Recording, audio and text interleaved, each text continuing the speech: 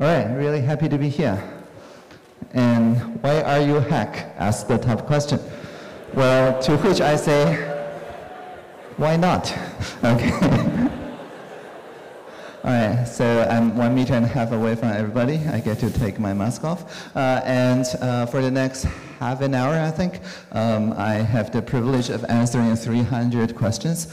So do your math. I'm not going to answer all the questions, obviously. It's going to be sorted by the number of votes. And I'll be brief on each and every one with the hope to answer all the questions, but I can't. But I will at least read all the questions and after I answer as much as I could. So 41 people would like to know, and I quote, why are you hack, unquote, and to which I answer, why not? I think to hack, namely to immerse oneself in a system and think in a way that's out of box, that's creative, playful, and share it, it's just human nature. And so anyone can hack. Now, nowadays, of course, there's a kind of cybersecurity connotation to the term hack, as if like people find the system's flaws without telling anyone, exploit it and so on, but that's called black hat hacking. And very few people who are hackers are black hat hackers. Most people who see the flaws in the system either tell the system maintainer to fix the system or to build a new system that doesn't suffer from the previous flaws. That's called civic hacking, by the way. And so I'll just say, why not? And I encourage you to hack more. 29 people would like to know. I was happy to find Polis, which is a national level device at polis.gov.tw. So if you take a look at /ocean, that's our ocean policy consultation, and it all uses the Polis technology, and the main development takes place at pol.is. And nowadays, for pretty much all the cross-ministerial issues that each ministry have a different viewpoint and so on, we just launch into a Polis conversation to ask people what's your take on it, and automatically summarize both the divisive ideas, which we just table, and the rough consensus among the different populations, which will just very swiftly turn into the agenda that co-determines the policy. So easy to remember: input, crowd; output, meaning. And so it's a real-time system for gathering, analyzing, and understanding what large groups of people think in their own words, enabled by advanced statistics and machine learning. And it is licensed under the AFRO's GPL, the GNU Public License, which means that it's copyleft. If I contribute, and I did contribute to Polis, then my contributions must be made available to everyone who want to use it, and their derivative contributions making their own changes must also be published to all the users of their websites to then also contribute back to other people who operate Polis. So it's like all the Polis instances are in the federation, and all our improvements feed into each other, into the commons in the social sector. And so GovZero is a very large community. Not all the projects use AGPL. Some use GPL, some use MIT or Apache, different software licenses, but all of them must fit the free software definition, because GovZero is a free software community. And so we thank Richard Stallman for coming up with the 4 freedoms of the software freedoms, and also coming up with the original formulation of copyleft of the GPL. So personally, in my copious spare time, I do work on AGPL projects such as Sandstorm, which is another system that enable people to be citizen developers and in a kind of cybersecurity hardened way to enjoy the same work productivity as like Google Apps and so on. It's at sandstorm.io, but it's again completely free software and under the AGPL license that I mostly contribute to. But as a public servant, though, my work in the official capacity are in the public domain, meaning that anyone can. It's not copyleft, it's not copyright, it's in the copy center, meaning that you can just take my work into copy center and make as many copies as you want, and I will never sue you because I'm a public servant. You already paid for it with your tax, I think. So that's my official capacity. 29 people would like to know, which coding languages do I currently use? What would you recommend to people who are just starting out with coding?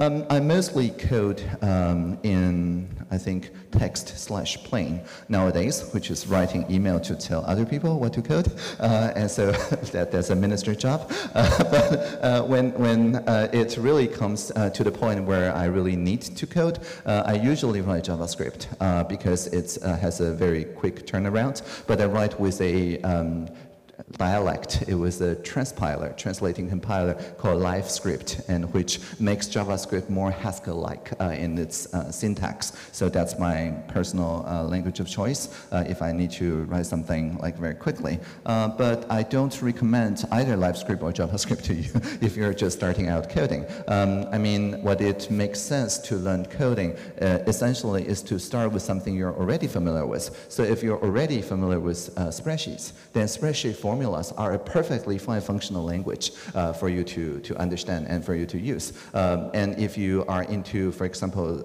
Scratch, which is more like Lego blocks, or if you are more into automating your everyday chores, then there's a language called Sikuli, which is essentially just making screenshots and tell the machine learning language, if you look into the screen and see this button, click here, and then click here, and then click here, and you can automate away pretty much everything. And so just find whatever your chores are in your daily lives, and then work with the community, and whatever the automation community is working on, whatever language they use that language, because language, like human natural language, is mostly about communicating with other people, and whatever other people use that too. Another question about Tux. So given my background, I would guess you use a GNU Linux High operating system. This is mascot of GNU Linux to do all or a lot of my work. That's true. What GNU Linux distribution do you use and why? Well, I use Ubuntu, and because it's found pretty much everywhere. It's found in the kind of internal cloud that we deploy in the National Center of High-Speed Computation. That's part of the preset configurations. And even if you have a Windows 10 installation, nowadays Windows 10 comes with a copy of Ubuntu installed. It's called the Linux subsystem. And so you can get into a Ubuntu user land. That's the user-facing experience very easily, no matter where you are. So it's more out of convenience than anything. But that's just my personal preferences. You don't have to use the Ubuntu GNU Linux distribution. 20 people would like to know, working for the Tsai administration, working with the Tsai administration, how do we know whether or not V-Taiwan is biased or rigged in favor of the DPP? First of all, V-Taiwan was started with Jacqueline Tsai, I guess also Tsai, but not Tsai administration, with Minister Jacqueline Tsai back in the Mao Zhiguo cabinet. That was around the end of 2014. And so, because V-Taiwan uses a process that focuses on what we call algorithmic accountability, which is a very big word. That simply means that you can inspect not only the way that police processes data, but also all the input is also published as open data that you can independently analyze, and you can independently draw your own conclusions. So you don't have to agree with the police clustering or the police principal component analysis. And so if it's biased, then we welcome your contributions to let us know of the system's bias, because it's probably not intentional. And it probably cannot be rigged if the input, the process, and the output are all open. If somebody attempts to rig it, it gets discovered very quickly. And so this is what I call assistive intelligence.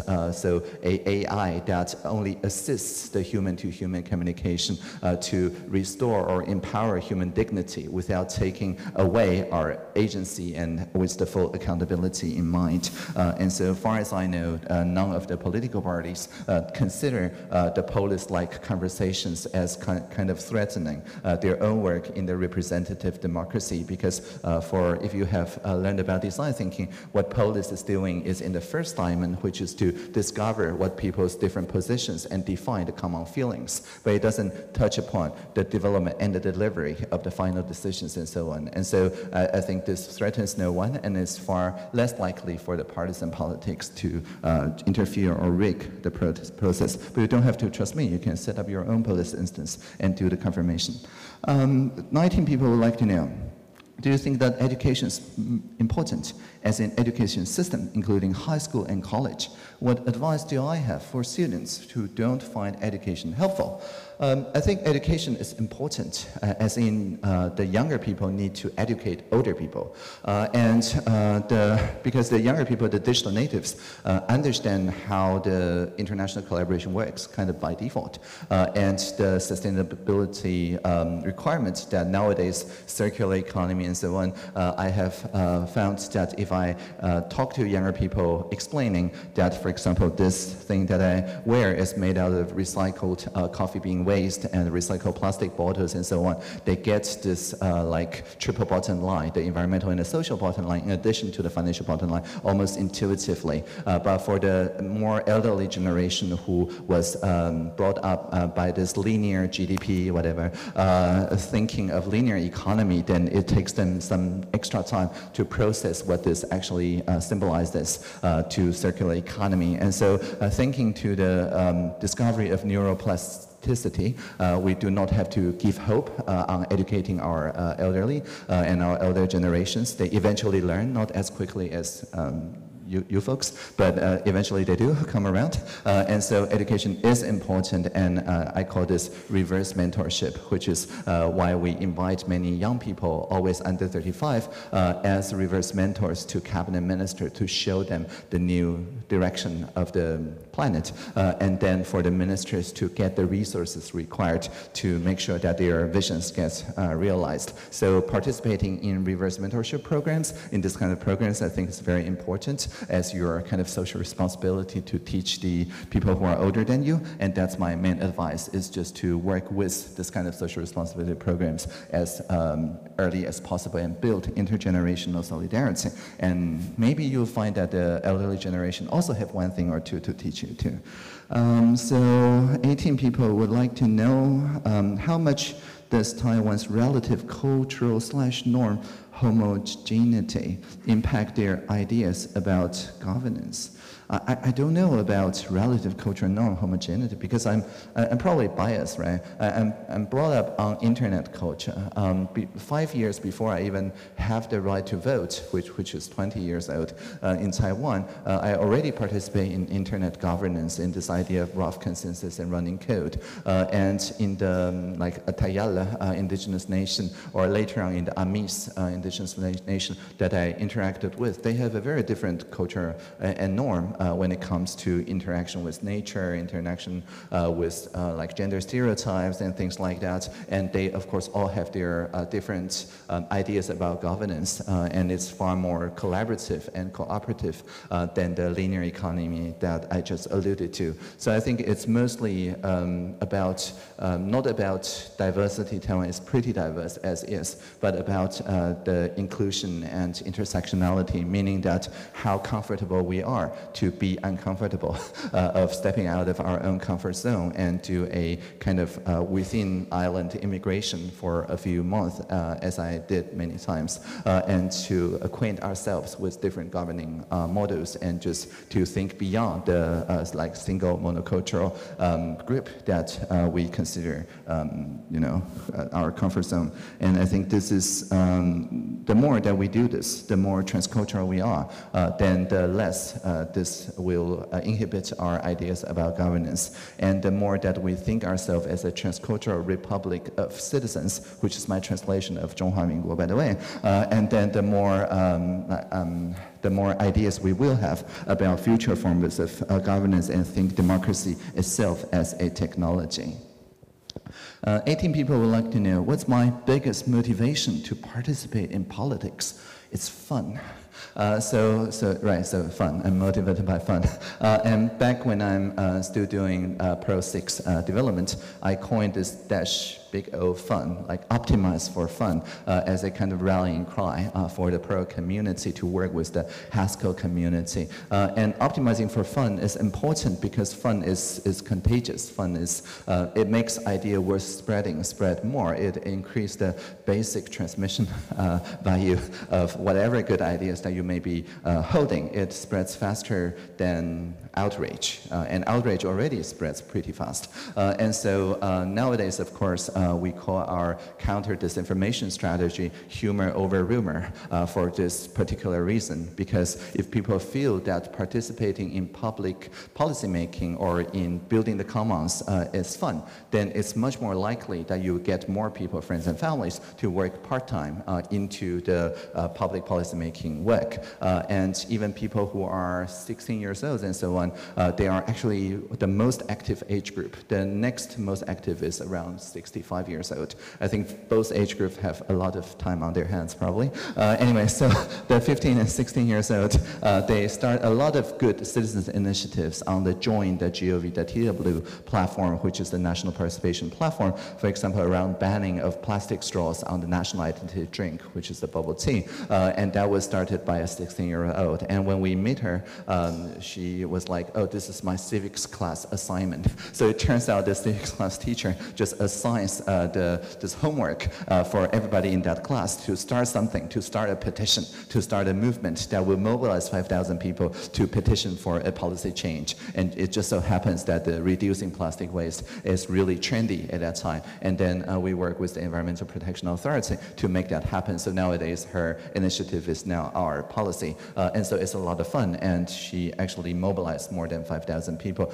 because they enjoy this idea of solidarity and co-creating with even the vendors that make such single-use plastic straws. And they say, you know, they're also looking into transitioning because 30 years ago when they started working on this, that was because of hepatitis B. They essentially perform this work like the mask producers nowadays to shield the population from Hep B. But Hep B is cured nowadays, so they don't have to insist on using such single-use utensils anymore. So they brainstorm and work out a lot of ways, for example, the carbon capturing and decomposing well materials, or just redesign and render the plastic straws unnecessary. 14 people would like to know, why did I leave education at 14? No, I started my education at 14. And it's just I left schooling at 14. And what was the first company I started? It's called Inforian, or 资讯人. It used to be a publishing press, but then I co-founded the software publishing portion of it. And then do I suggest people of your age drop out of formal education? Yes, anytime. For James.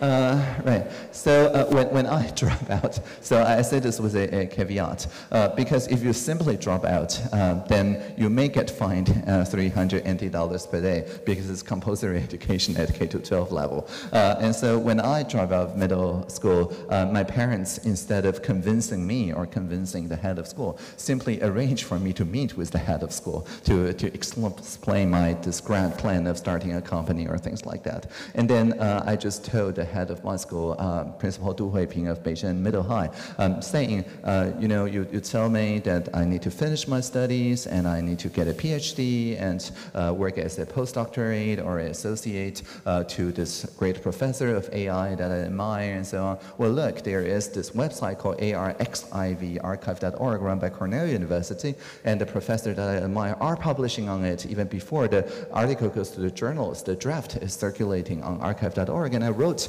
the professor, and the professor wrote back, and because, you know, they didn't know I was just 15 years old. But anyway, so we just started working on research together. So obviously, whatever you tell me that I need to finish my studies and get a degree to do is unnecessary. I can just bypass this and start doing research. And then she thought for a minute, looking at the email printout, and say, okay, from tomorrow on, you don't have to go to school anymore, and I will cover for you, meaning that she will fake the record for me so that I don't get fined by the Ministry of Education. And so, yeah, I suggest you, if you want to drop out, have a good talk with the principal, with your teachers, with the faculty, and they can also maybe cover for you, and with the nowadays a very flexible curriculum. Yeah. All right, so 13 people would like to ask this question from Maurice Du. How do you protect your software from hacking, corruption, and people with bad intentions. Wow.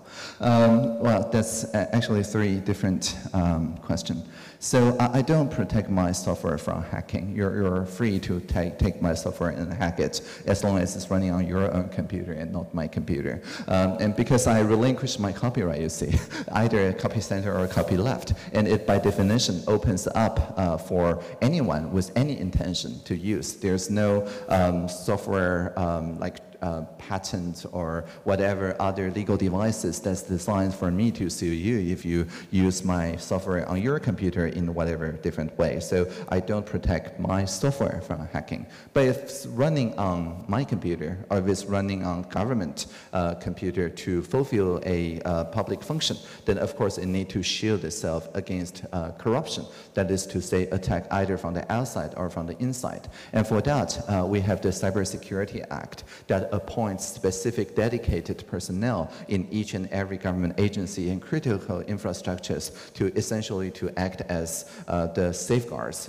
Whenever there's any attempts at attack, we will do what we call defense at depth, which is when we detect intrusions at the outer layers. The outer layers are not connected to say, the operation technology layer, the inner layers, which are often disconnected from the internet altogether. And these dedicated personnel are there so that we can do a advanced threat hunting to see what's the likely next threat going on, and also be very resilient in recovering from any attacks. And finally, about people with bad intentions. I think it's fine to have bad intentions if you don't act out, if you don't act on it.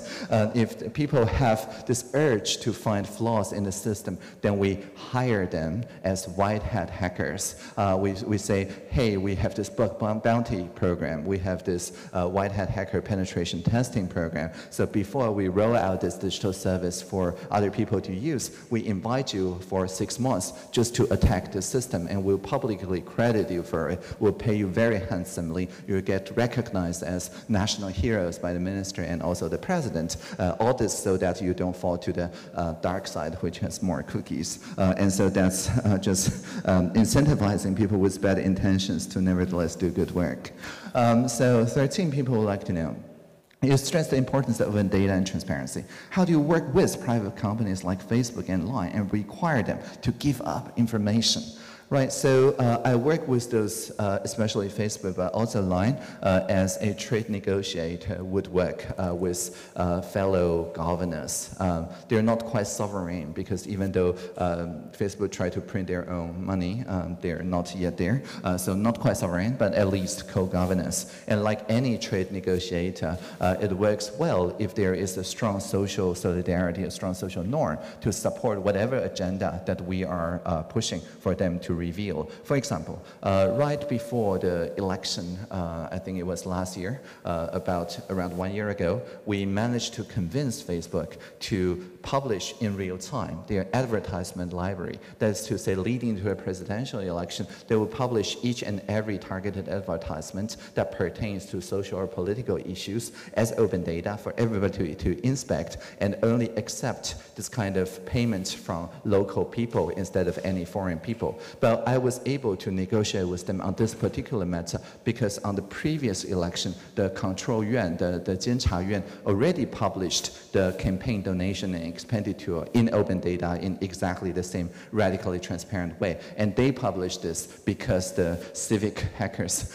used to protest about the fact that the Control Yuan hoards this information to themselves. So they walk into the Control Yuan asking for the A4 copies and then turn those A4 copies through what we call OCR or otaku character recognition. That's to say people who stay at home and look at those CAPTCHAs and solve those CAPTCHAs, they would then digitize those campaign donation and expenditure reports. And so because of this push, then the legislation worked with the Control Yuan for the mayoral election in 2018 for the first time, published the campaign donation and expense report. And then we say, okay, this is the new norm of the Taiwanese society. So the Facebook governors can decide either to, for our election, publish the campaign donation expenditure exactly in the same way as the control yuan and forbid this foreign sponsorship of targeted advertisement, or they may face social sanction. And in Taiwan, if there's social sanction, well, it's very powerful, and pretty much all the companies cannot survive social sanction if the Taiwanese people decide to do a social sanction. And so Facebook said, okay, even though they have not published anything like that in most other jurisdictions, they agreed to do so in Taiwan because they understand this is not just a government requirement, but rather this is a social norm. So just approach them as a co-governor and approach them like a trade negotiator and with the social mandate. I think the last one is the last question. So what do I think of social media? I think like any media, social media can choose to be anti-social, which is to promote the kind of divisive and toxic and polarized norms. Or a social media can choose to be pro-social, which is to encourage people to find a rough consensus, common values out of very different opinions and positions. So the Polis is actually a really good example. Just like Slido, there is no reply button. So if you see the questions that you don't like, if you see the sentiment you don't like, the most you can do is not to upvote it and then propose something and then lobby for that something to be voted up. But that's the extent you can do. There is really no way to troll Slido or to troll Polis in any significant degree. And so this is what I refer to as pro-social media, and that would deepen the culture of democracy. It will let us see that as a polity, we're not that different after all. Even though we have our divisive moments, most of the time we agree with most of each other on most of the things. And this will be the kind of lower hanging fruits, what we call the rough consensus for the polity to move forward. And now this is 1 p.m., so I will stop right here. Thank you for your great questions. Thank you.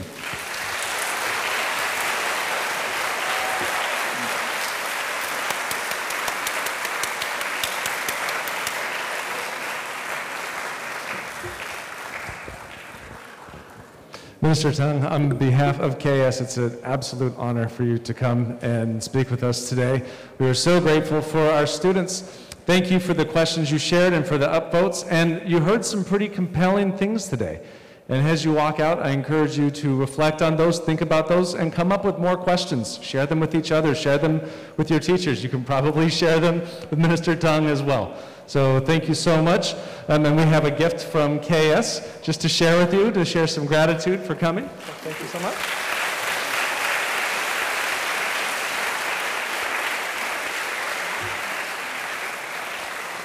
And Ms. Rock. Hi everyone, it is lunchtime. So off you go to lunch. There you go. Simple.